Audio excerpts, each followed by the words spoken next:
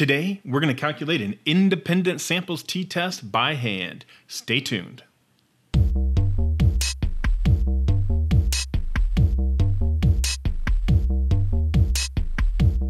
So far on this channel, we've talked a lot about the logic behind null hypothesis significance tests, such as the t-test. And last week, we calculated a one-sample t-test comparing a sample mean to a known population mean. In psychology research, however, we don't usually have a population mean that is known for us to compare against.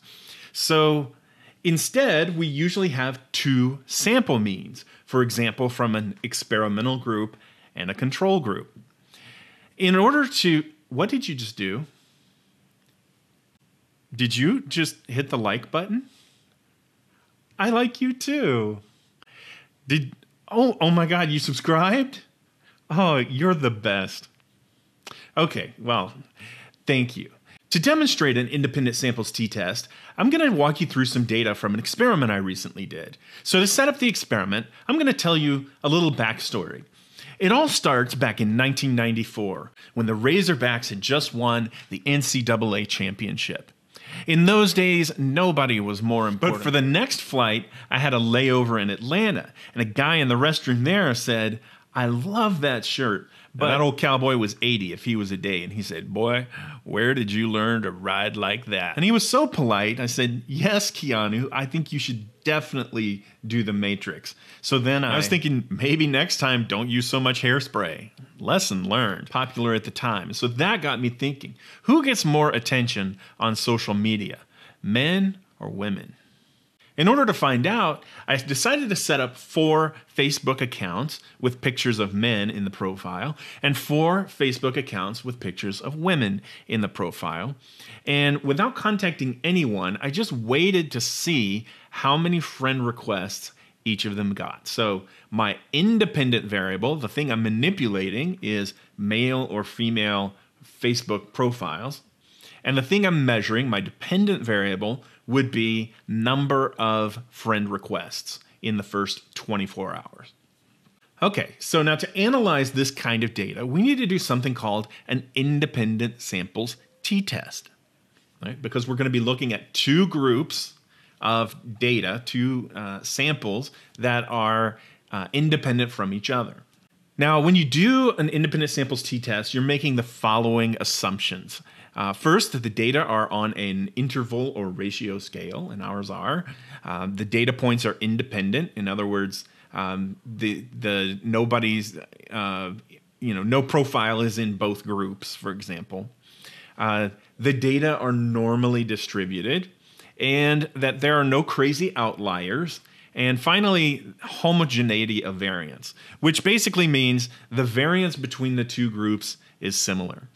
The independent samples t-test is very similar to the one sample t-test that we've already done, but there's one important difference. Because we have 2 groups, for some of the formulas, we need to pool the groups together. So for example, the standard deviation, we need to take the standard deviations of the 2 groups, pool them together so that we have one number. Same is true for the standard error and so on and so forth.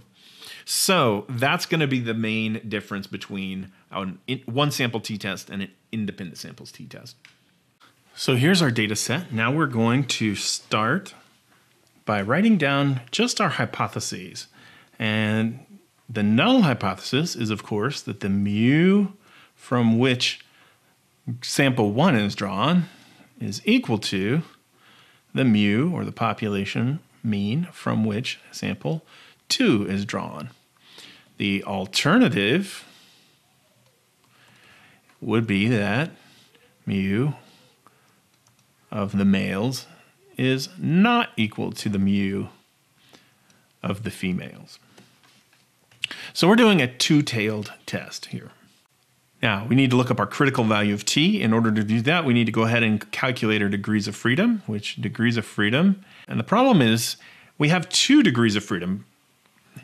We have 2 groups, so we're going to have 2 different values for degrees of freedom. So what we're going to do is we're just going to simply add the degrees of freedom in group 1 to the degrees of freedom in group 2. So our total degrees of freedom for the test is going to equal to df1 plus df2. So that's going to be n minus 1 for group 1 plus n minus 1 for group 2. So that is going to be, our n minus 1 is simply 4 minus 1 is 3, and the same in the other group. So 3 plus 3, which is going to give us 6. Now we can go to our handy-dandy t-table. There's one available at ttable.org. And we are going to go down to our degrees of freedom. So 1, 2, 3, 4, 5, 6. And then across to our alpha level, which we're going to set as 0.05 for the two-tailed test.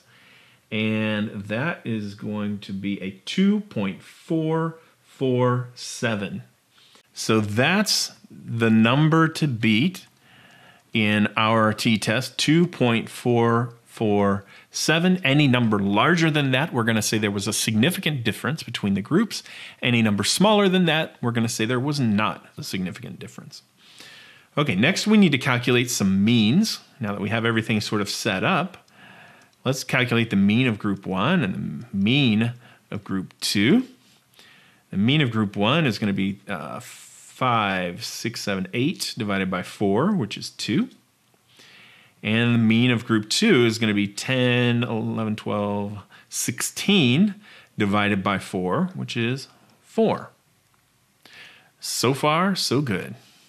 I'm just going to write those numbers down just so that I can keep track of them. Next, we're going to calculate the sum of squares, the degrees of freedom we've already calculated, and we're going to do something called pooling the variance. So instead of calculating the variance for each one of these groups separately, we're going to calculate them together. Because we have two groups, we have to pool the groups together to get the pooled variance. The procedure is going to look fairly familiar if you've done this before with another kind of t-test or standard deviation. Basically, we're going to take the sum of squares, so that's going to be x minus x bar, and then we're going to square it for each data point. So let me write x minus x bar, and then squared for each data point.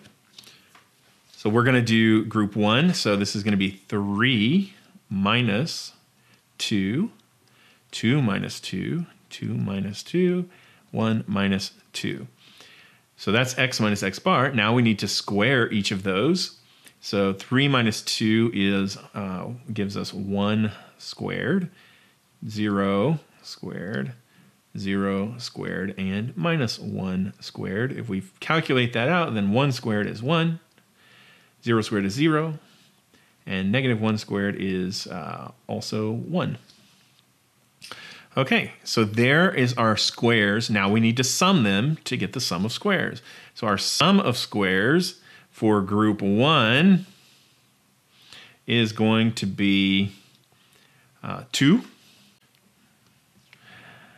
And our sum of squares for group 2 we need to calculate. So we've got 6 minus 4, 4 minus 4, 2 minus 4, and 4 minus 4. If we square that, we're going to get 6 minus 4 is going to give us 2 squared. 4 minus 4 is 0 squared. 2 minus 4 is negative 2 squared. And 4 minus 4 is 0 squared. Now, if we calculate those out, we get 4, 0, 4, and 0. So our sum of squares for group 2 is actually equal to 8. 4 plus 4 is 8. Okay, so I'm going to have these kind of separated out over here on this side. Degrees of freedom for the first group was 4 minus 1 is 3. And for group 2, they have the same size, sample size, so that's also going to be 3. Now, when we go down here to calculate our pooled variance, it's quite easy. We just take sum of squares from group 1 plus sum of squares from group 2, and we divide by degrees of freedom from group 1 plus degrees of freedom from group 2, we get 10 divided by 6, which if you do the math, that equals 1.667. Okay, now that we have our pooled variance, we can calculate a pooled standard deviation, which we're going to need later. And the simplest way to do that is that the variance is just the squared standard deviation. So all we have to do is take the variance and take the square root of it. So the square root of 1.667 gives us 1.29. Now we also need to calculate the standard error for the t-test. And in this case, we're going to use the variance and the sample sizes. And here's our formula. So we're just going to plug in numbers here. We're going to take the square root of 1.67 over sample size of group 1 is 4 plus 1.67 divided by 4. By my calculations, this is also the same as 0.418 plus 0.418, which equals the square root of 0.835, which equals, if you do the math, 0.913. Okay, now that we have our standard error, we can calculate our value of t. So t is simply the difference between the two sample means divided by the standard error. And the difference between the sample means was 2 minus 4. In fact, because it's arbitrary which group you put first, males or females, which should be first, it doesn't matter. So just to make our lives easier, we're going to actually put the bigger number first. That way we don't have to deal with a negative number. It wouldn't matter if we did, but this just makes it a little easier. 0.913 goes on the bottom. So that's 2 divided by 0.913, which is equal to 2.191. So now we can ask the question, did we have a statistically significant difference between male and female profiles? We compare this number to our critical value of t. And our number was not bigger than our critical value, and therefore we fail to reject the null hypothesis. There was not a statistically significant difference. It was close, but you know what they say, close only counts in horseshoes and hand grenades. The last step that we haven't done is we haven't calculated our effect size, Cohen's d. So that's going to be 4 minus 2 divided by the standard deviation, which we found to be 1.29. So that's 2 divided by 1.29, which equals 1.55.